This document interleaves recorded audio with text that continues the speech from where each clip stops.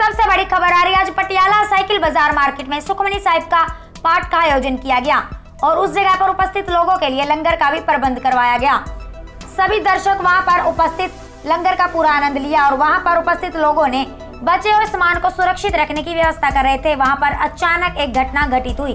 जो तस्वीरें आपको दिखाई जा रही हैं, जी हाँ, ये उसी जगह की तस्वीरें हैं जो आपके सामने आप देख सकते हैं, जो घटना घटित हुई है। लेकिन आपको बता दें, इस घटना में सभी लोग सुरक्षित हैं।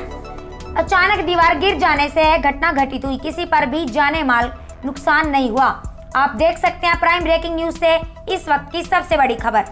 ਸਾਡੇ ਨਾਲ ਅੱਜ ਸੁਖਮਨੀ ਸਾਹਿਬ ਦਾ ਪਾਠ ਸੀਗਾ ਤੇ ਅਸੀਂ ਲੋਕ ਸਾਰੇ ਸੇਵਾ ਕਰ ਰਹੇ ਸੀ ਕਿ ਸੇਵਾ ਕਰਨ ਤੋਂ ਉਪਰੰਤ ਜਿਸ ਅਸੀਂ ਪਾਠ ਦੀ ਸਮਾਪਤੀ ਹੋਈ ਅਸੀਂ ਸੇਵਾ ਕਰ ਰਹੇ ਸੀ ਤੇ ਇੱਕ ਹਸਪਤਾਲ ਦੀ ਬਿਜਲੀ ਇੱਕਦਮ ਗਿਰਕੀ, ਜਿਹਦੇ ਕਰਕੇ ਇਹ ਸਾਡੀ ਅਨਸੇ ਬਿਲਡਿੰਗ ਜਿਹੜੀ ਸੀਗੀ ਇੱਕਦਮ ਸਾਰੀ ਦੀਵਾਰ ਥੱਲੇ ਆ ਗਈ, ਜਿਸ ਕਰਕੇ ਵਾਹਿਗੁਰੂ ਦਾ ਸ਼ੁਕਰ ਹੈ ਕੋਈ ਜਾਨੀ ਨੁਕਸਾਨ ਨਹੀਂ ਹੋਇਆ। लेकिन जो भी माड़ा मोटा जो पाटिया का गुरुद्वारा साहब के पाटिया का नुकसान हो गया तो मोटरसाइकिल का नुकसान हो गया, बस ये चीज़ का नुकसान होया। पर असी बाजार के लोग जो जोड़े है ਅਸੀਂ यही चाहांगे प्रशासन को ताकि इस बिल्डिंग को ढा के कि साड़ी जान माल की रक्षा है। इस तरह असी भी लोग अनसेफ है, साड़ी दुकान सामने है, ये अनसेफ बिल्डिंग साढ़े उत्ते भी कभी भी गिर सकती है। तो साड़ी कोई अपील है, बेनती है प्रशासन कि इसको ढा के एक सारू अच्छी बिल्डिंग बनाई जाए।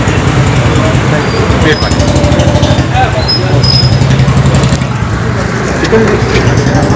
लेटेस्ट न्यूज देखने के लिए प्राइम ब्रेकिंग न्यूज चैनल को सब्सक्राइब करना ना भूलें और साथ ही डेली अपडेट्स पाने के लिए बेल आइकन को प्रेस करें।